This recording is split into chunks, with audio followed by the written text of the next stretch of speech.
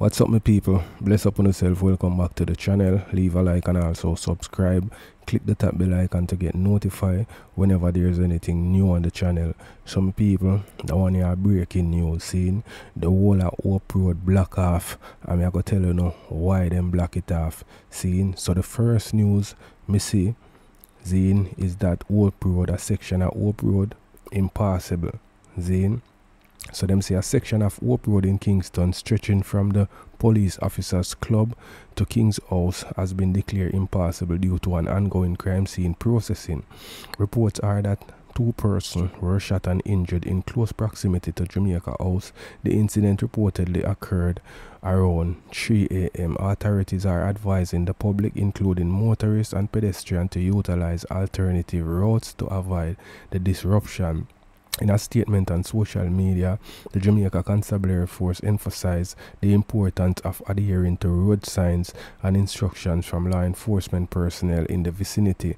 The closure is expected to remain in effect until the crime scene investigation concludes. More details soon. So people, let me give you another update as to Wagwan and who get shot. Is a prominent businessman's son and his friend get shot up. Seen prominent businessman's son among two shot in attempt robbery. Two men were shot and injured on Hope Road in St. Andrew on Wednesday morning in what suspected to be an attempt robbery. Among the two men injured is Aaron Peart. Peart is the son of Mayberry Investment CEO, Supreme Venture Executive Mr. Gary Peart. The younger Peart and a friend of his had reportedly stopped to change a tire on their motor vehicle when they were accosted by gunmen who demanded their belongings. The incident resulted in the gunmen opening fire. Peart and his friend were injured. Peart was reportedly rushed into surgery. He and his friend are in stable condition and being observed by doctors. Their injuries are not believed to be life-threatening.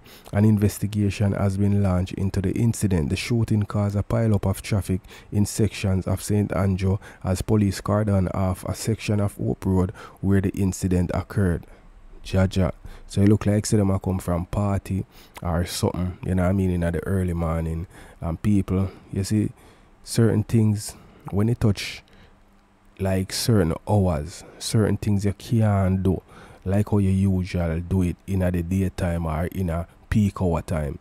That's what I say, you have to know what you do. You see me, especially you're a person who have money or your family have money. You see me, you have to know what you do. So the greatest thing, both of them alive, you know what I mean, them good, you know. The son do surgery and them are recover, and them also say the injuries were not life-threatening. You understand? So speedy recovery to them, you know what I mean?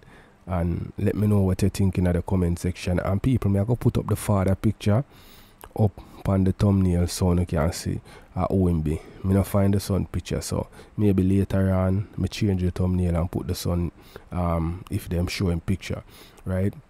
So we are going to move on, people, over to St. Anne, where a man gets shot and killed. See, the police in St. Anne are trying to find the killer of Neville Sawyers, who was fatally shot in Everness district in the parish on Tuesday night. Sawyers, a labourer, was killed at a shop in the community. About 8 p.m. Sawyers reportedly went to conduct business at the shop when an explosion was heard. A report was made to the police and a gunshot wound was discovered to the back of Sawyer's head. The scene was processed and the body removed to the morgue. Jaja.